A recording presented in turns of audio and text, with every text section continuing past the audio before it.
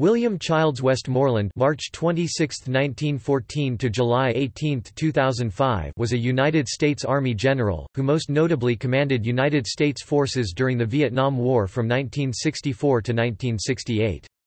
He served as Chief of Staff of the United States Army from 1968 to 1972. Westmoreland adopted a strategy of attrition against the Viet Cong and the North Vietnamese Army, attempting to drain them of manpower and supplies. He also made use of the United States edge in artillery and air power, both in tactical confrontations and in relentless strategic bombing of North Vietnam. Many of the battles in Vietnam were technically United States victories, with the United States Army in control of the field afterward. Holding territory gained this way proved difficult, however. Public support for the war eventually diminished, especially after the Battle of Khe Sanh and the Tet Offensive in 1968. By the time he was reassigned as Army Chief of Staff, United States military forces in Vietnam had reached a peak of 535,000 personnel. Westmoreland's strategy was ultimately politically unsuccessful. Growing United States casualties and the draft undermined United States support for the war, while large-scale casualties among non-combatants weakened South Vietnamese support. This also failed to weaken North Vietnam's will to fight, and the government of South Vietnam—a factor largely out of Westmoreland's control—never succeeded in establishing enough legitimacy to quell defections to the Viet Cong. Early life. William Childs Westmoreland was born in Spartanburg County, South Carolina, on March 26, 1914 to Eugenia Tally Childs and James Ripley Westmoreland. His upper-middle-class family was involved in the local banking and textile industries. At the age of 15, William became an Eagle Scout at Troop 1 Boy Scouts, and was recipient of the Distinguished Eagle Scout Award and Silver Buffalo from the Boy Scouts of America as a young adult. After spending a year at the Citadel in 1932, he was appointed to attend the United States Military Academy on the nomination of Senator James F. Burns, a family friend. His motive for entering West Point was, "to see the world." He was a member of a distinguished West Point class that also included Creighton Abrams and Benjamin O. Davis, Jr. Westmoreland graduated as first captain—the highest cadet rank—and received the Pershing Sword, which is presented to cadet with highest level of military proficiency. Westmoreland also served as the superintendent of the Protestant Sunday school teachers. Military career. Following graduation from West Point in 1936, Westmoreland became an artillery officer and served in several assignments with the 18th Field Artillery at Fort Sill. In 1939, he was promoted to first lieutenant, after which he was a battery commander and battalion staff officer with the 8th Field Artillery at Schofield Barracks, Hawaii. World War II. In World War II, Westmoreland saw combat with the 34th Field Artillery Battalion, 9th Infantry Division, in Tunisia, Sicily, France and Germany. He commanded the 34th Battalion in Tunisia and Sicily. He reached the temporary wartime rank of colonel, and on October 13, 1944, was appointed the Chief of Staff of the 9th Infantry Division. After the war, Westmoreland completed airborne training at the infantry school in 1946. He then commanded the 504th Parachute Infantry Regiment, 82d Airborne Division. From 1947 to 1950, he served as Chief of Staff for the 82d Airborne Division. He was an instructor at the Army Command and General Staff College from 1950 to 1951. He then completed the Army War College as a student in 1951, and stayed as an instructor from 1951 to 1952. Korean War. Westmoreland was promoted to brigadier general in November 1952 at the age of 38, making him one of the youngest U.S. Army generals in the post-World War II era. He commanded the 187th Airborne Regimental Combat Team in operations in Korea from 1952 to 1953. After returning to the United States, Westmoreland was Deputy Assistant Chief of Staff, G1, for manpower control on the Army staff from 1953 to 1955. In 1954, he completed a 3-month management program at Harvard Business School. As Stanley Carnow noted, "Westy was a corporation executive in uniform." After the war, Westmoreland was the United States Army's Secretary of the General Staff from 1955 to 1958. He then commanded the 101st Airborne Division from 1958 to 1960. He was Superintendent of the United States Military Academy from 1960 to 1963. In 1962, Westmoreland was admitted as an honorary member of the Massachusetts Society of the Cincinnati. He was promoted to lieutenant general in July 1963 and was commanding general of the 18th Airborne Corps from 1963 to 1964. Vietnam War. Background and overview. Master philosopher of war Karl von Clausewitz emphasized almost a century and a half earlier that because war is controlled by its political object, the value of this object must determine the sacrifices to be made for it both in magnitude and also in duration. He went on to say, once the expenditure of effort exceeds the value of the political object, the object must be renounced. The attempted French recolonization of Vietnam following World War II culminated in a decisive French defeat at the Battle of Dien Bien Phu. The Geneva Conference April 26 to July 20, 1954 discussed the possibility of restoring peace in Indochina, and temporarily separated Vietnam into two zones, a northern zone to be governed by the Viet Minh, and a southern zone to be governed by the State of Vietnam, then headed by former Emperor Bao Dai. A conference final declaration, issued by the British chairman of the conference, provided that a general election be held by July 1956 to create a unified Vietnamese state. Although presented as a consensus view, this document was not accepted by the delegates of either the State of Vietnam or the United States. In addition, China, the Soviet Union and other communist nations recognized the North while the United States and other non-communist states recognized the South as the legitimate government. By the time Westmoreland became Army commander in South Vietnam, the option of a Korea-type settlement with a large demilitarized zone separating North and South, favored by military and diplomatic figures, had been rejected by the U.S. government, whose objectives were to achieve a decisive victory, and not to use vastly greater resources. The infiltration by regular North Vietnam forces into the South could not be dealt with by aggressive action against the northern state because intervention by China was something the U.S. government was concerned to avoid, but President Lyndon B. Johnson had given commitments to uphold South Vietnam against Communist North Vietnam. Chief of Staff of the United States Army, General Harold Keith Johnson, and subsequently historians such as Harry G. Summers Jr. came to see U.S. goals as having become mutually inconsistent, because defeating the Communists would require declaring a national emergency and fully mobilizing the resources of the U.S. President Johnson was critical of Westmoreland's diffused corporate style, considering him overattentive to what government officials wanted to hear. Nonetheless, Westmoreland was operating within long-standing Army protocols of subordinating the military to civilian policymakers. The most important constraint was staying on the strategic defensive out of fear of Chinese intervention, but at the same time President Lyndon B. Johnson had made it clear that there was a higher commitment to defending Vietnam. Much of the thinking about defense was by academics turned government advisors who concentrated on nuclear weapons, seen as making conventional war obsolete. The fashion for counterinsurgency thinking also denigrated the role of conventional warfare. Despite the inconclusive outcome of the Korean War, Americans expected their wars to end with the unconditional surrender of the enemy. The Gulf of Tonkin incident of 2 August 1964 led to a dramatic increase in direct American participation in the war, with nearly 200,000 troops deployed by the end of the year. Viet Cong and PAVN strategy, organization and structure meant Westmoreland faced a dual threat. Regular North Vietnamese Army units infiltrating across the remote border were apparently concentrating to mount an offensive, and Westmoreland considered this the danger that had to be tackled immediately. There was also entrenched guerrilla subversion throughout the heavily populated coastal regions by the Viet Cong. Consistent with the enthusiasm of Robert McNamara for statistics, Westmoreland placed emphasis on body count and cited the Battle of Ia Drang as evidence the Communists were losing.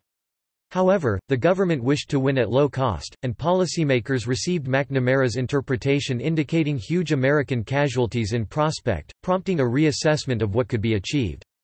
Moreover, the Battle of Ia Drang was unusual in that U.S. troops brought a large enemy formation to battle. After talking to junior officers, General Johnson became skeptical about localized concentrated search and destroy sweeps of short duration, because the Communist forces controlled whether there were military engagements, giving an option to simply avoid battle with U.S. forces if the situation warranted it. The alternative of sustained countrywide pacification operations, which would require massive use of U.S. manpower, was never available to Westmoreland, because it was considered politically unacceptable. In public at least, he continued to be sanguine about the progress being made throughout his time in Vietnam, though supportive journalist James Reston thought Westmoreland's characterizing of the conflict as attrition warfare presented his generalship in a misleading light. Westmoreland's critics say his successor, General Creighton Abrams, deliberately switched emphasis away from what Westmoreland dubbed attrition.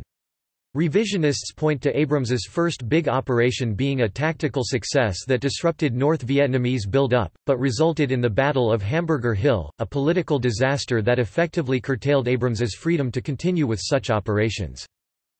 Commander in South Vietnam. Westmoreland was sent to Vietnam in 1963.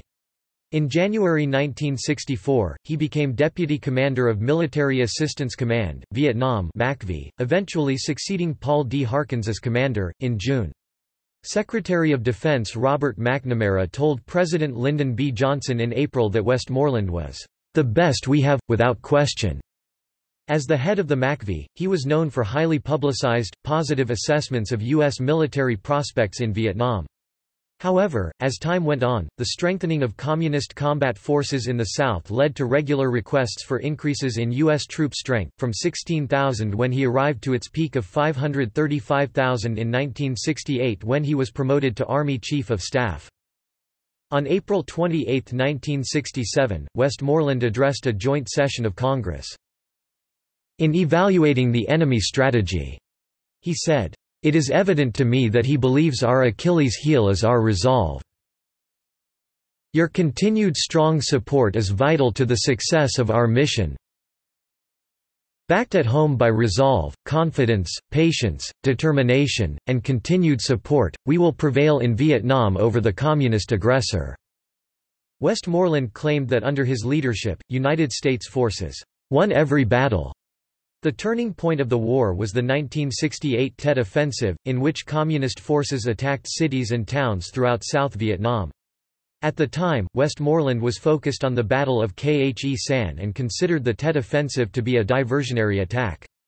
It is not clear if Khe Sanh was meant to be distraction for the Tet Offensive or vice versa. Sometimes this is called the riddle of Khe Sanh. Regardless, U.S. and South Vietnamese troops successfully fought off the attacks during the Tet Offensive, and the Communist forces took heavy losses, but the ferocity of the assault shook public confidence in Westmoreland's previous assurances about the state of the war. Political debate and public opinion led the Johnson administration to limit further increases in U.S. troop numbers in Vietnam. 9 months afterward, when the My Lai massacre reports started to break, Westmoreland resisted pressure from the incoming Nixon administration for a cover-up, and pressed for a full and impartial investigation by Lieutenant General William R. Pierce. However, a few days after the tragedy, he had praised the same involved unit on the "outstanding job" for the U.S. infantrymen had killed 128 communists sick in a bloody day-long battle. Post-1969 Westmoreland also made efforts to investigate the Phoong Nhi and Phoong Nhot massacre a year after the event occurred. Westmoreland was convinced that the Vietnamese Communists could be destroyed by fighting a war of attrition that, theoretically, would render the Vietnam People's Army unable to fight. His war strategy was marked by heavy use of artillery and air power and repeated attempts to engage the Communists in large unit battles, and thereby exploit the U.S.'s vastly superior firepower and technology. However, the North Vietnamese Army (NVA) and the National Liberation Front of South Vietnam (NLF) were able to dictate the pace of attrition to fit their own goals. By continuing to fight a guerrilla war and avoiding large unit battles, they denied the Americans the chance to fight the kind of war they were best at, and they ensured that attrition would wear down the American public's support for the war faster than they.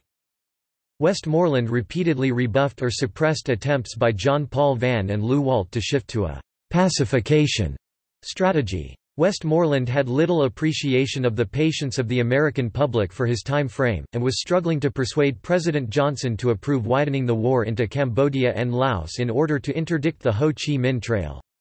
He was unable to use the absolutist stance that, "We can't win unless we expand the war." Instead, he focused on positive indicators, which ultimately turned worthless when the Tet Offensive occurred, since all his pronouncements of positive indicators did not hint at the possibility of such a last-gasp dramatic event. Tet outmaneuvered all of Westmoreland's pronouncements on positive indicators in the minds of the American public.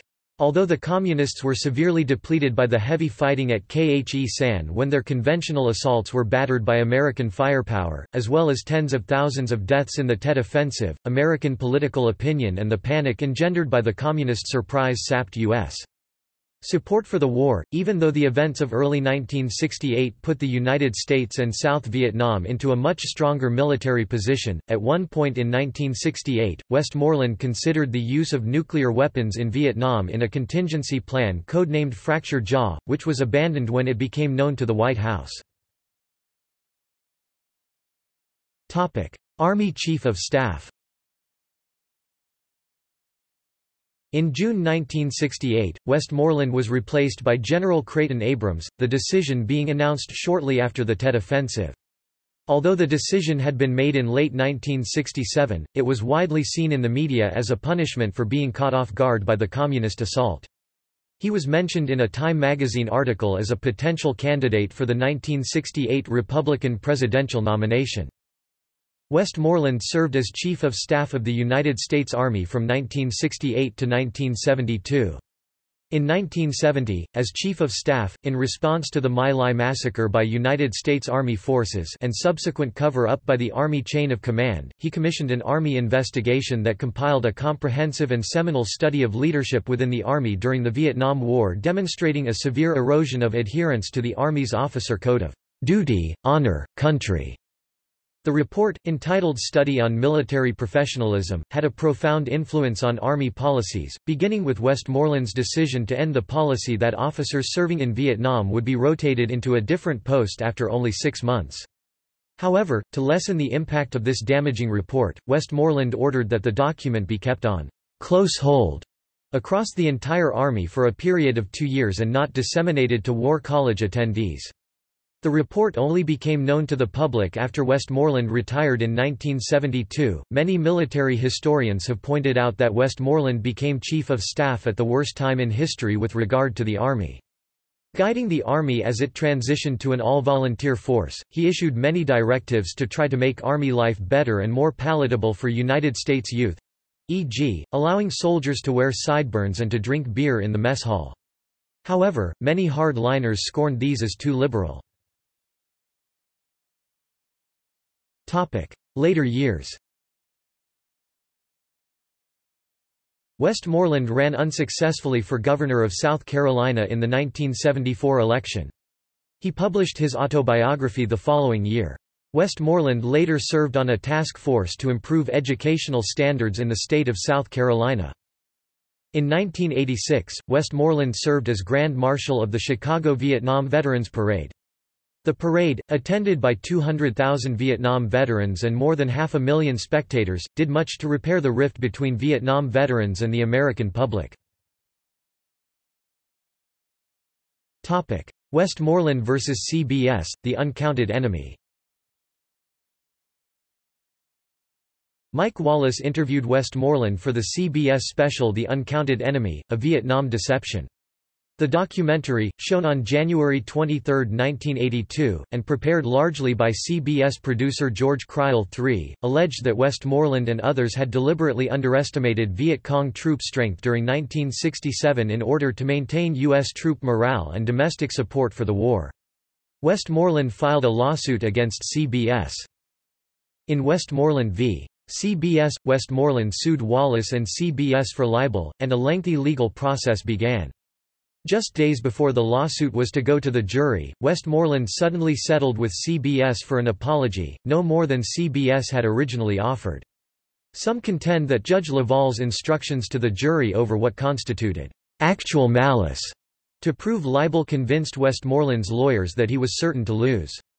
Others point out that the settlement occurred after two of Westmoreland's former intelligence officers, Major General Joseph McChristian and Colonel Gaines Hawkins, testified to the accuracy of the substantive allegations of the broadcast, which were that Westmoreland ordered changes in intelligence reports on Viet Cong troop strengths for political reasons. Disagreements persist about the appropriateness of some of the methods of CBS's editors. A deposition by McChristian indicates that his organization developed improved intelligence on the number of irregular Viet Cong combatants shortly before he left Vietnam on a regularly scheduled rotation. The numbers troubled Westmoreland, who feared that the press would not understand them.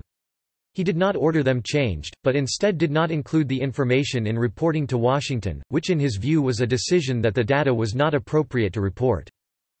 Based on later analysis of the information from all sides, it appears clear that Westmoreland could not sustain a libel suit because CBS's principal allegation was that he had caused intelligence officers to suppress facts. Westmoreland's anger was caused by the implication of the broadcast that his intent was fraudulent and that he ordered others to lie. During the acrimonious trial, Mike Wallace was hospitalized for depression, and despite the legal conflict separating the two, Westmoreland and his wife sent him flowers. Wallace's memoir is generally sympathetic to Westmoreland, although he makes it clear he disagreed with him on issues surrounding the Vietnam War and the Nixon administration's policies in Southeast Asia.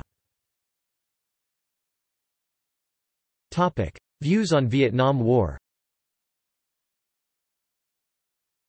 In a 1998 interview for George magazine, Westmoreland criticized the battlefield prowess of his direct opponent, North Vietnamese General Vo Nguyen Giap.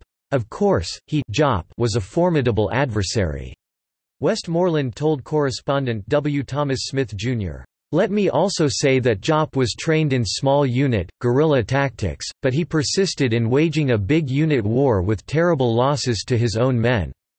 By his own admission, by early 1969, I think, he had lost, what, 500,000 soldiers? He reported this. Now such a disregard for human life may make a formidable adversary, but it does not make a military genius. An American commander losing men like that would hardly have lasted more than a few weeks. In the 1974 film Hearts and Minds, Westmoreland opined that, "The Oriental doesn't put the same high price on life as does a Westerner. Life is plentiful, life is cheap in the Orient. And as the philosophy of the Orient expresses it, life is not important." Westmoreland's view has been heavily criticized by Nick Turse, the author of the book Kill Anything That Moves, The Real American War in Vietnam. Turse said that many of the Vietnamese killed were actually innocent civilians, and the Vietnamese casualties were not just caused by military crossfire but were a direct result of the U.S. policy and tactics, for example the policy, "Kill everything that moves," which enabled the U.S. soldiers to shoot civilians for suspicious behavior.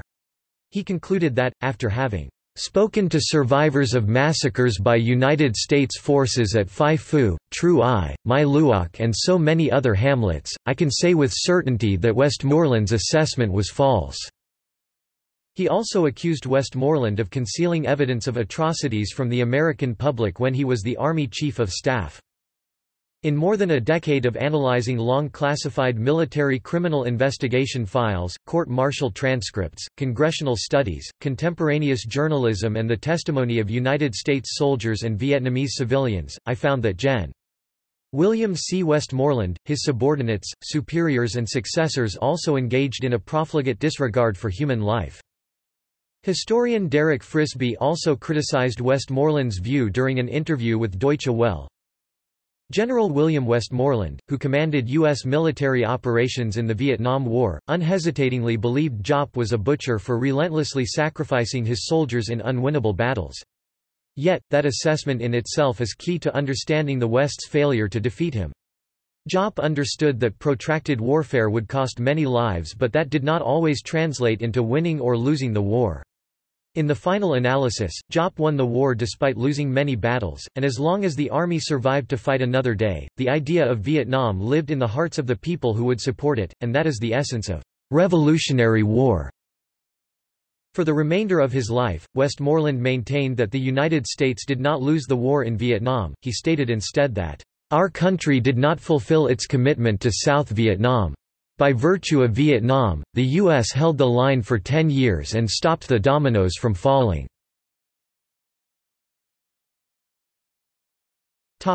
Personal life.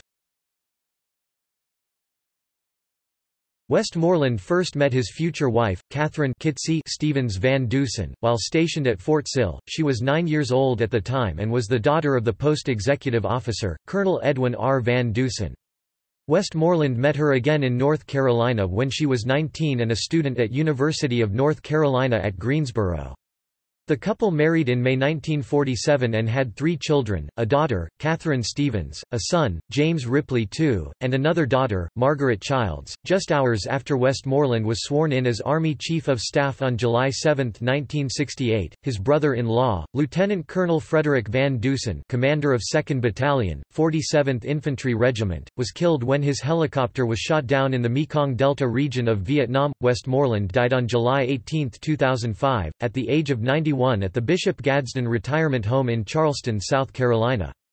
He had suffered from Alzheimer's disease during the final years of his life. He was buried on July 23, 2005, at the West Point Cemetery, United States Military Academy. The General William C. Westmoreland Bridge in Charleston, South Carolina, is named in his honor. In 1996, the National Society of the Sons of the American Revolution authorized the General William C. Westmoreland Award.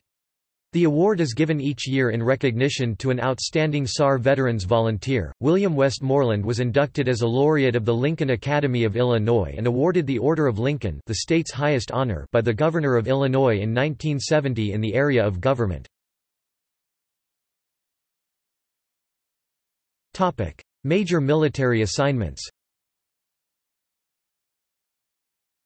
Commander, 34th Field Artillery Battalion, 9th Infantry Division, 1943–1944. Chief of Staff, 9th Infantry Division, October 13, 1944 to 1946. Commander, 504th Parachute Infantry Regiment, 82d Airborne Division, 1946 to 1947. Chief of Staff, 82d Airborne Division, 1947 to 1950. Instructor, Army Command and General Staff College, 1950 to 1951. Student, Army War College, 1951. Instructor, Army War College, 1951 to November 1952. 187th Airborne Regimental Combat Team, November 1952 to 1953.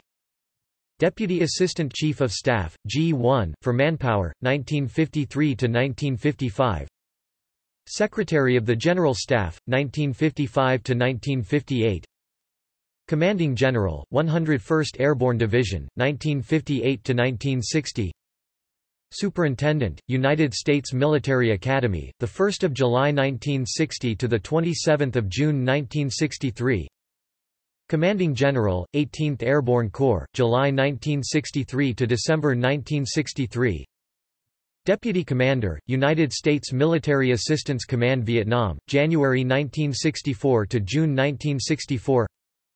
Commander, United States Military Assistance Command Vietnam, June 1964 to June 1968. Chief of Staff, United States Army, July 3, 1968 to June 30, 1972. Topic: Military awards. Westmoreland's military awards include U.S. decorations and awards, foreign decorations and awards, badges, tabs, and patches, Combat Infantryman Badge, Army Aviator Badge, Master Parachutist Badge, Glider Badge, Army Staff Identification Badge, Republic of Vietnam Parachutist Badge. Other awards. Knox Trophy Award, USMA Highest Military Efficiency as a Cadet at West Point, 1936. Dates of rank. United States Military Academy Class of 1936. Retired from active service in July 1972. Notes References. Karnow, Stanley 1991, Vietnam, A History, New York, Penguin, ISBN 978-0140265477. Mascaro, Tom 1982, The Uncounted Enemy, A Vietnam Deception, Chicago, The Museum of Broadcast Communications. Smith, W. Thomas, Jr. November 1998. An Old Soldier Sounds Off. George, New York. Wallace, Mike, Gates, Gary Paul 2005, Between You and Me, New York, Hyperion, ISBN 978-1401383565. Westmoreland, William C. 1976, A Soldier Reports, Garden City, New York, Doubleday, ISBN 978-0385004343.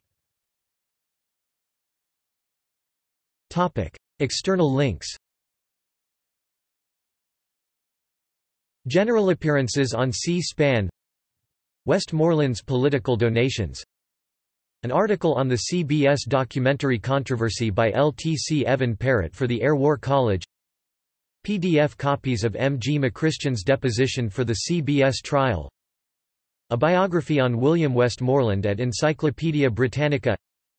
M. G. McChristian's deposition concerning his participation in the documentary and clarifying his observation of the facts.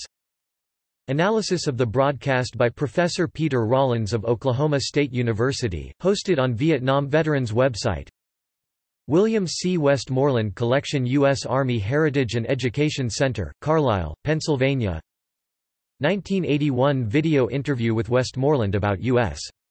military involvement in Vietnam. Obituaries. Initial report on the death of Westmoreland from the Associated Press. Obituary, General Commanded Troops in Vietnam from The Washington Post. Gen.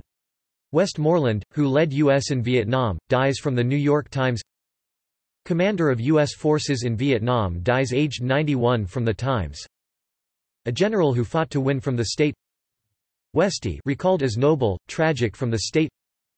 Farewell salute to a fine soldier from The Washington Times. General Westmoreland's death wish and the war in Iraq from commondreams.org